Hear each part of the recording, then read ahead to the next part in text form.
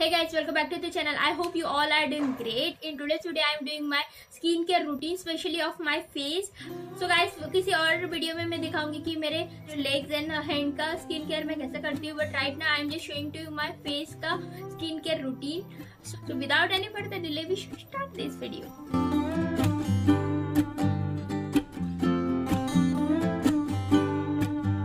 I am going to remove जो भी मेरा फेस पे डर्ट जमा हुआ होता है, तो यहाँ पे मैं कॉटन ले रही हूँ. So this is my cotton का डब्बा जो ऑलरेडी मैंने DIY इसके ऊपर बनाया है. अगर आपने वो वीडियो नहीं देखा है तो डिस्क्रिप्शन बॉक्स में मैं लिंक डाल दूंगी. अदरवाइज आप मेरे चैनल पे जाके भी देख सकते हैं. बहुत ही क्यूट सा डब्बा. ये एक वॉच का डब्बा था जिसको मैंने इस तरह से बहुत अच्छी तरह से DIY शो पीस की तरह बनाया है और एक स्टोरेज बॉक्स भी बन जाता है. तो आप जरूर वो वीडियो चेक करिए, बहुत ही क्यूट है. और let's move out to our main topic. तो यहाँ पे मैं टोनर यूज कर रही हूँ. कॉटन के हेल्प से मैं पूरा टोनर अपने फेस पे लगा लूंगी और जो भी मतलब डर्ट है उसको रिमूव कर देती हूँ. क्योंकि जो टोनर होता है बस आपको ऐसे ऐसे लगाना नहीं है, तो आपको ऐसे मतलब हल्के हाथों से इस तरह से करना.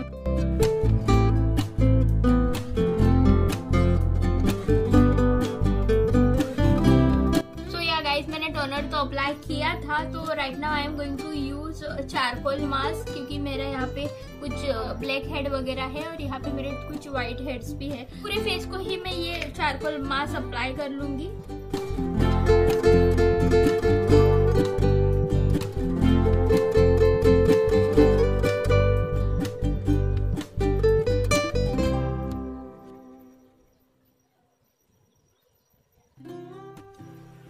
जब तक ये ड्राई हो रहा है तब तक ये मैं कुछ फ्रूट्स खाने वाली हूँ. सो आई हैव दिस ऑरेंज, सम खरबूजा, सम ग्रेप्स. तो एक्सटर्नल जितना इम्पोर्टेंट है उतना इंटरनली भी स्किन केयर इम्पोर्टेंट है.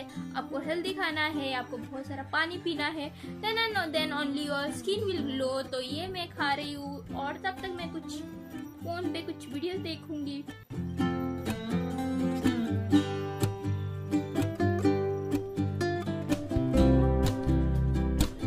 I just wash my charcoal mask और अभी मैं इसको क्लीन कर लूंगी अच्छे से. Face has already clean too much और बहुत ही अच्छी तरह से क्लीन हो गया है. अभी मैंने फेस को कुछ भी अप्लाई नहीं किया है, just I have applied charcoal mask और उसको वॉश कर लिया है.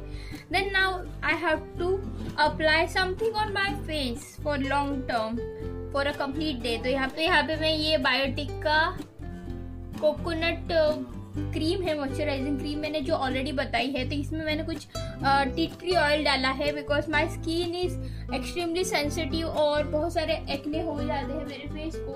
इसके लिए मैं टी ट्री ऑयल को अप्लाई करती हूँ और किसी भी मॉइस्चराइजिंग क्रीम में मैं उसको डालती रहती हूँ.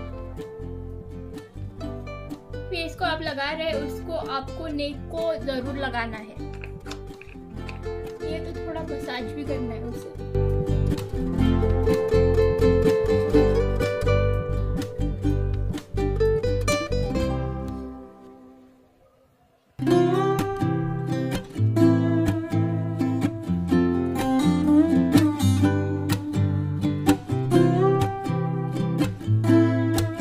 निविया का जो मेरा लिप बाम है उसको अप्लाई कर लूंगी तो लिप भी थोड़ा हाइड्रेट हो जाएंगे.